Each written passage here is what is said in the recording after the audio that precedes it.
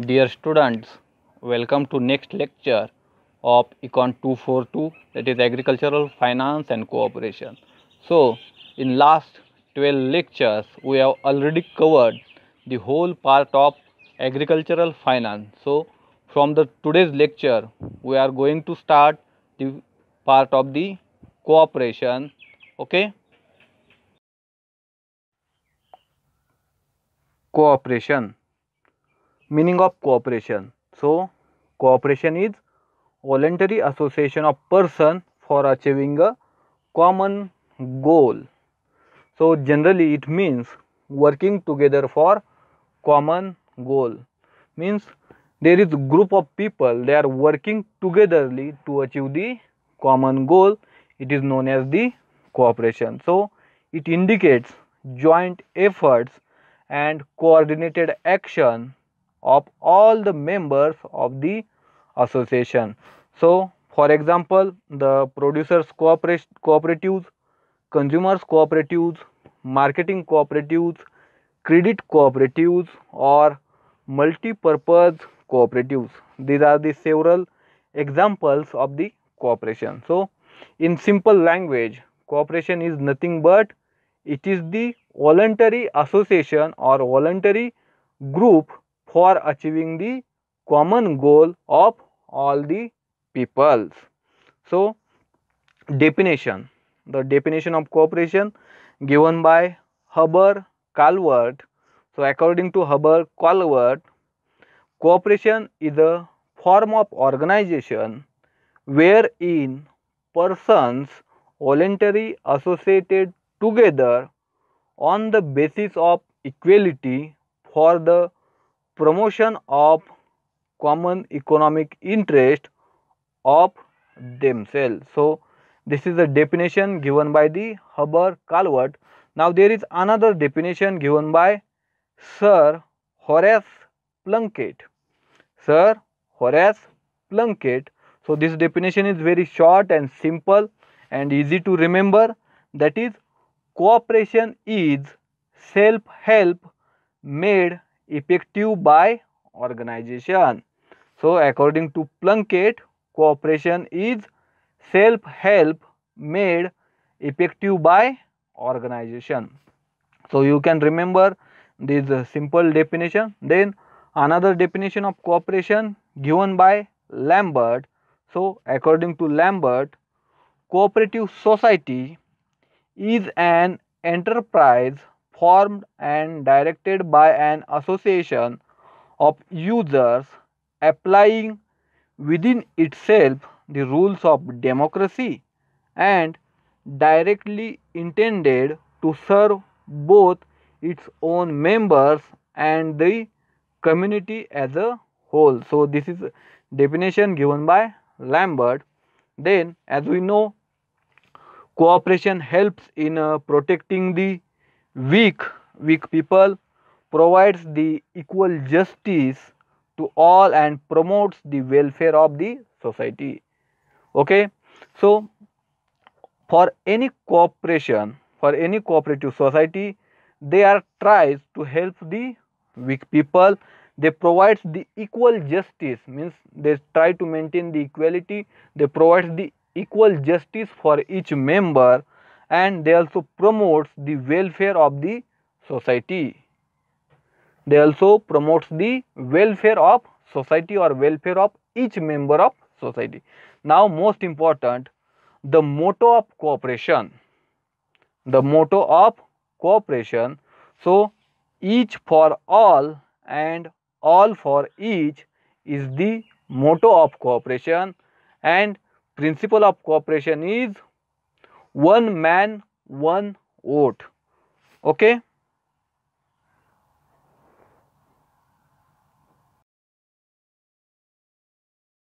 Principles of cooperation.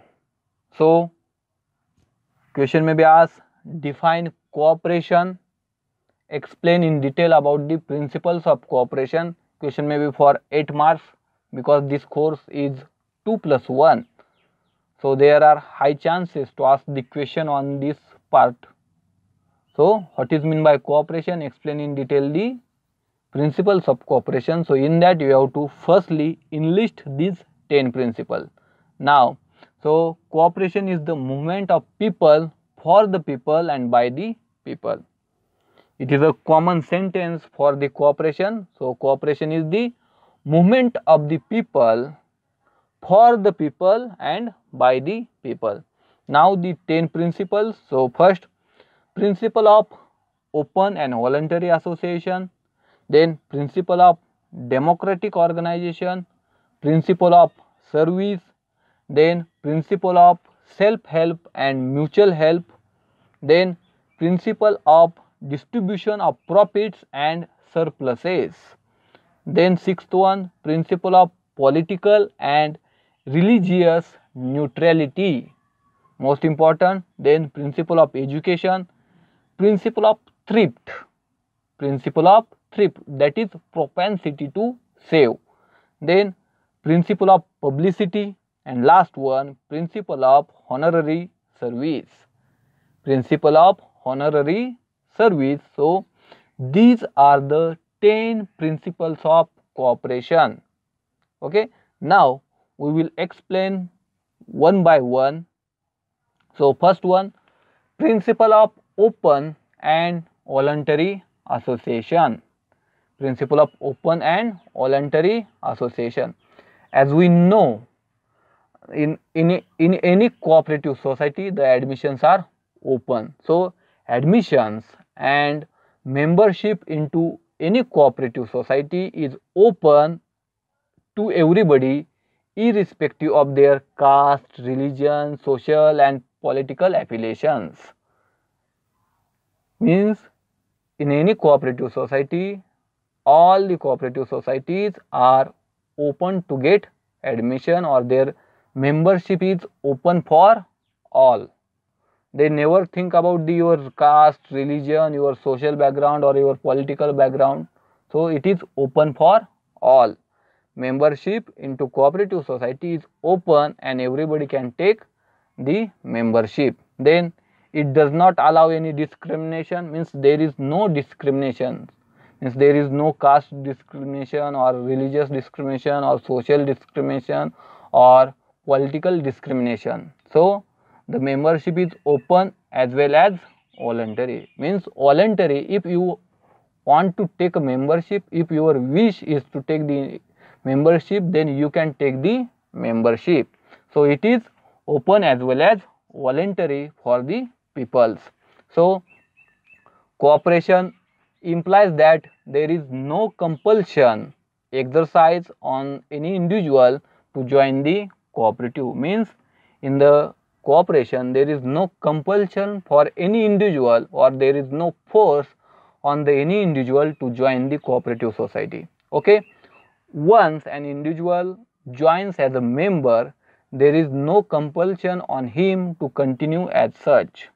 Means if you have joined any society, so there is no compulsion for you to become a member for a long period. So it is depend on the your wish, how much time you have to stay in that society, or how much time you have to become the member of that society. Okay, so at any time he has he can everybody freedom to withdraw from the society. Means at any time he can withdraw his membership from the society. So that much freedom cooperative societies gives to his members. So this is about the principle of open and voluntary association. Then second principle is about the principle of democratic organization.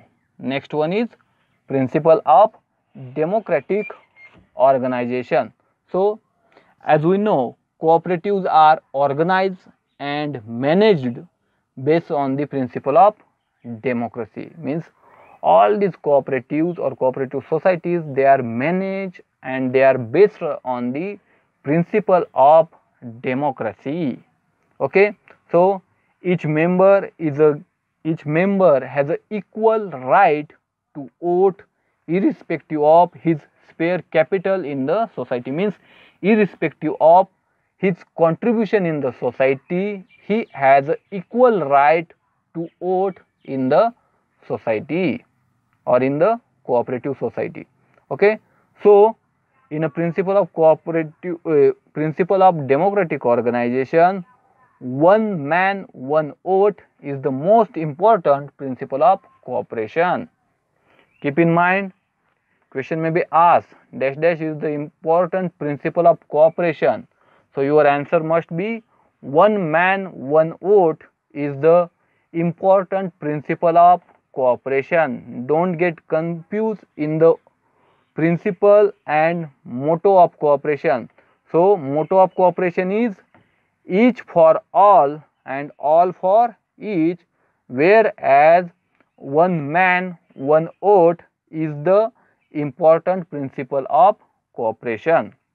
Okay, so the elected board of management will work based on the acts, rules, laws guiding the matters of cooperation. Means in every cooperative society there is elected board of management, so they look after all the work of society, all the rules, regulations and guiding the matters of cooperation.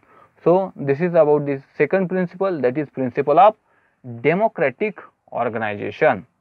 So first one about the principle of open and voluntary association, second principle of democratic organization, now third principle of service.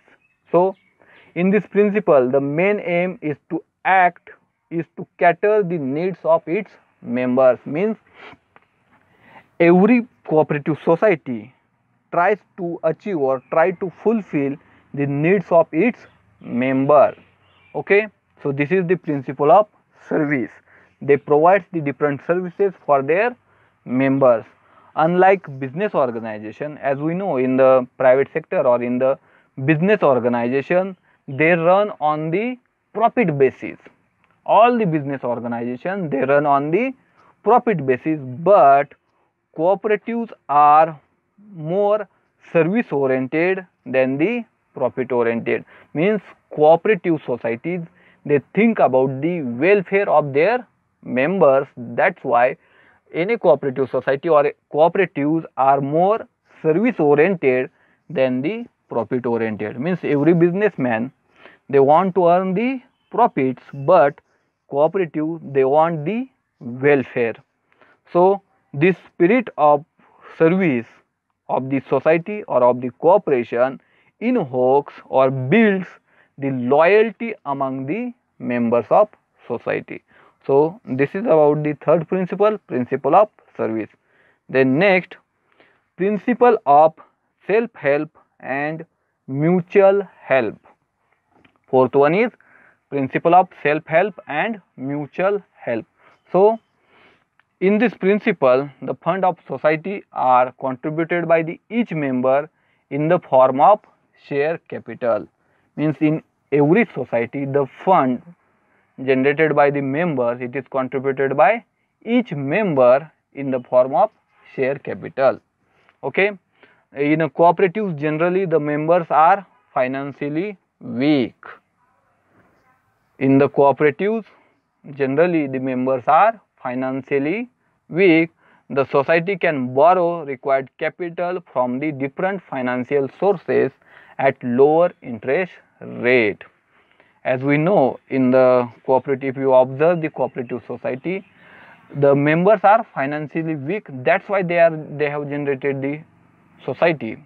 The purpose behind generating society is the economic growth, economic development and welfare also. So if their fund is limited, that society borrow, take a loan for required capital from the some financial institutions or financial sources at lower interest rate and offer the same to the members for productive purposes. So here the cooperative society, they act as the financial supporter to their members. This may not be possible at individual level. This may not be possible at each member's level or each member's individual level. Okay, hence in a cooperative, the principle of self-help and mutual help can work for the welfare of the members. So This is about the principle of self-help and mutual help. Now, fifth principle, that is principle of distribution of profit and surpluses. Principle of distribution of profits and surpluses. Now, what happens in this principle? The cooperatives are not interested in making profits like business organization.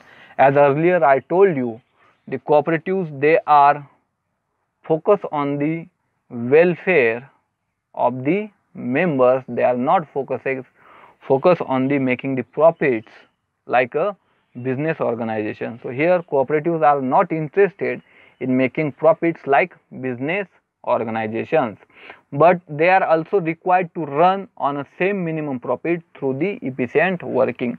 But for the running of cooperative society, they are also required to run on a same minimum profit through the efficient working. Now, in cooperative, certain amount of profit, that is 25%, will be kept as a reserve fund. So they kept the 25% profit as a reserve fund, and remaining 75% profit is to be distributed among the members based on their contribution to the share capital. Means, if that cooperative society got the 100 rupees of the profit, so they kept the 25 rupees as a reserve fund, and remaining 75 rupees they distribute among the members based on their contribution in the share capital of society. So this is about the fifth principle, principle of distribution of profit and surpluses. Here keep in mind the 25 and 75. The next, principle of political and religious neutrality. Principle of political and religious neutrality. So the important strength for the growth of cooperative is the unity. So for any group, it may be society or it may be other group, so main important thing or main strength of any group is the unity. So here is same, the strength of for the growth of cooperatives is the unity among the members and non-interference of political parties. Non-interference of political parties. Okay, so the members of the cooperatives should continuously work for the growth of society with the harmony, integration and unbiasedness towards any religion or political party. So this is about the principle of political and religious neutrality. Means, in any cooperative society or in any cooperation, there is the unity among the members and there is not interference of political parties, so their growth is possible. Now, the members of cooperative should continuously work for the growth of society. Means, they work for the growth of society with a harmony, integration and the unbiasedness towards any religion or political party. So this is about the sixth principle, that is principle of political and religious neutrality. It is observed in the cooperation. Then next, so the political and religious differences of the members should be kept away from for the smooth running of the cooperative. Means, political discrimination or religious discrimination is not good for the cooperation. That's why they kept away or they stay away from the such issues. Now next, that is seventh principle, that is the principle of education. So suppose if the members of cooperative society are illiterate, what will happen? If the members of cooperative societies are illiterate, their participation is poor in running the cooperatives and they cannot understand what is going on in the society. If the illiterate people they do the cooperation, it will be not fruitful. It will be not fruitful or they will not get that much benefits. Okay, so hence the first such type of illiterate member should be made literate. So if some members are illiterate, the cooperative society tries to make them educate or make them literate. For promoting awareness and efficiency in the operations of cooperatives, education education to members and training to office bearers and executives is necessary or is most important. For mutual understanding, education is most important. For the growth of cooperative society, education is also most important. So this is about the principle of education. Then most important, for several times there is one question on the principle of thrift. Principle number 8, that is principle of thrift of cooperation. So the cooperatives must aim at calculating the habit of thrift. Means in every cooperative they must aim at achieving the habit of thrift, that is the propensity to save among the members. Means they try to build mentality of propensity to save among the members, that is the principle of thrift. Thrift and services are part and parcel of cooperation. Thrift and services are the part and parcel of the cooperation. So the members who save their money with cooperatives should get incentives. They get the incentives if the members they save their money with cooperatives. So thrift is very much basis of self-help, but it must precede credit. It must precede credit, means you must fulfill your requirement, it must repay your credit. Okay, then you can save. It implies that in the sanctioning of credit, a priority should be given to the members who save. Members who save. So this is about the principle of thrift, that is propensity to save. So question may be asked dash dash is related to the principle of thrift of cooperation. So option will be investing, saving. So your correct answer must be saving. Then next, principle number 9, that is principle of publicity. The cooperative should make sincere efforts to tell their members about the society, and all the dealings of the society should be made public. So here the cooperative should take the efforts to tell their members about the society, that is the publicity of society. It is most important, and all the dealings of society should be made public. Means all the transactions or all the activities of the society must be open for all, or it must be public. So this is about the principle of publicity. And last, that is principle number 10, that is principle of honorary services. Principle of honorary services. Then the honorary personnel will simply supervise and direct operations of cooperatives, but to have efficiency in the society, train secretaries with salaries are needed. Then, but if the societies are started with poor members, it is better to have honorary office bearers, because such societies cannot afford to pay salaries to such office bearer. So this is about the principle of honorary services. So this is about all the 10 honorary services, means the services provided by the society to the members. For that purpose they also need the management or train secretaries or train staff with salaries are needed. So this is about the principles, all the 10 principles of the cooperation and about the cooperation. Thank you. So you can refer the book of Subba Reddy and Raghu, Agriculture, Finance and Management. Another book, that is common book, Agriculture Economics by Subba Reddy. Keep watching my video. Try to share this video with the student of base agriculture, and don't forget to subscribe my YouTube channel for the videos related to agricultural economics subjects or courses. Thank you.